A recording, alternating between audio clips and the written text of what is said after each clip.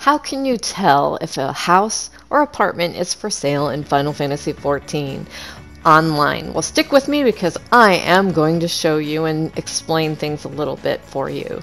Alright, this is Mystic with Mystic Shepherd Gaming, and so you're curious about buying a house or maybe even an apartment, and you're not seeing or able to fully tell if it's for sale. Well, there's some telltale signs that basically if you're not able to tell, it's probably not for sale. Housing in Final Fantasy XIV is rather short. There is not as many houses as there are players. There are some that are free company housing and some that are player housing. And, the benefits to having free company housing is that you can have your own apartment inside the free company, if that's something you want to do. I am about to actually take you to the apartments to show you first and explain, how you can see open apartments, basically. And the size of the room in apartments, I believe, is pretty much the same size as if you were to buy a room in your free company, maybe a little bit bigger. In my mind, the ones in the apartments are a little bit bigger because you're paying for your own place versus for a place inside your free company. I don't know. I could be wrong. It could be some weird thing in my whacked out brain, which is totally possible. So I'm showing you it's at the end. Each ward has an apartment building in the same place in each ward. Each ward of, like, let's say in Ul'dah or Lavender Beds or, that kind of thing. So here I'm showing you. It says rooms 1 through 15, 16 through 30. You can see there's people's names there. Some say, some are blue, some are yellow. Basically, that means the ones that are blue, see, the one that's yellow says go away. And the ones that are blue are basically saying, yes, you can come in and check out my place. I'm proud of it, and I want you to see it. The other people are like, stay out and stay away. I don't want you in my personal space in this game, So I'm showing you here where it said empty.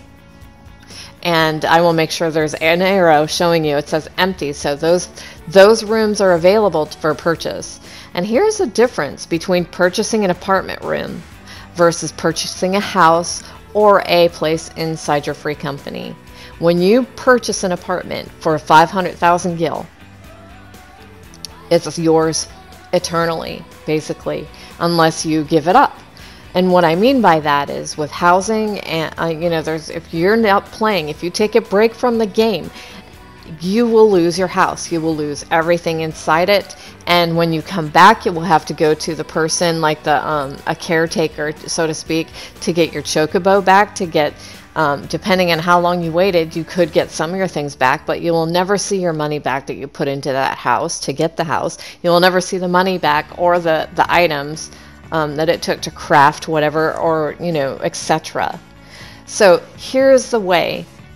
Buy an apartment. If you take breaks like I do with games, I have a friend though that is in my free company, and it's a free company house, so that way he's on, and I never, up to this point, don't lose the house. That doesn't mean that he has stopped playing.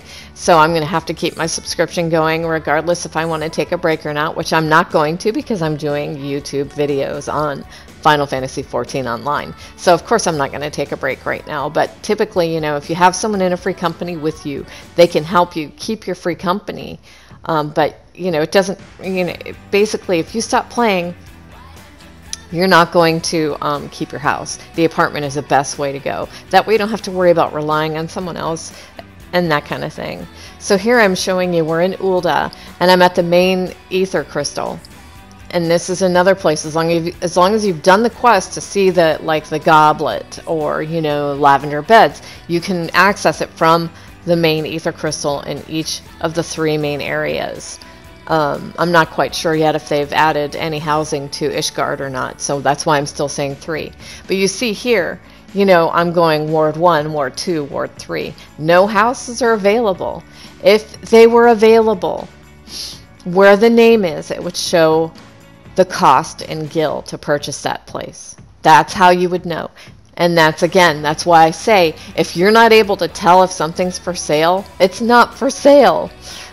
Because again, housing in Final Fantasy XIV Online is short, meaning there's a lack thereof, is how I should put it, maybe. Rather than short, there is housing, there's lacking in housing.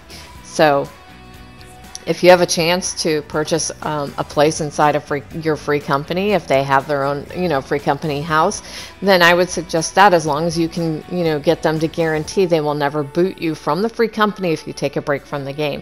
If you do take a break from the game, might I suggest you actually let your free company leader know in advance. That way they can tell their people not to boot you, because a lot of them, depending on the size of the free company or the person who runs it or their officers, they clean out, the people like every 30 days, 60 days, 90 days, depending. So you would just need to make sure that you either had an email address, or if you're on PlayStation like I am, like maybe you're friends with the free company leader on PlayStation. Just make sure you keep in contact so they don't get rid of you, which in turn would make you lose your place in the free company. And it would be the same as if you lost your house. You wouldn't see any of that again. And certainly you couldn't blame them because you left, right? So if you're in contact with them, they're not going to boot you from the free company. You're not going to lose your free company apartment. Or you buy an apartment in, each ward again has apartment building. And so outside of that, you have your personal house if you plan on continuing, your PlayStation, your Final Fantasy subscription. Well, then continue it and just make sure you log in once a month if you're still taking a break. But for me, typically when I take a break from a game, it's because I'm trying to be able to purchase other things or other games, so that's when I take a break. And again, I don't plan on it because I am now doing YouTube videos on this game. So long as there's a video to be made inside this game, which there's tons and tons and tons of content, I will continue with the subscription. So anyway, that is how you can see, going to the main ether crystal. You can actually go outside of each, like the goblet, lavender beds, to the person who would ferry you over, and you would see the same thing as I just showed you here. So you would see the exact same thing. The only other thing you can do that I haven't showed you, that I had not intended on showing you, is you could run around in each ward, and when you see the mini map, like where my free company house is, that my blue arrow is on in the mini map, there would be no house, first of all, here. It would be a blank green canvas of grass, and that's it. There would be nothing more. So and here's the cool thing, okay, when you have a free company, when you have your house, yes, you can plant plants, and if that's what you want to do to be able to earn money in the game, then that's awesome.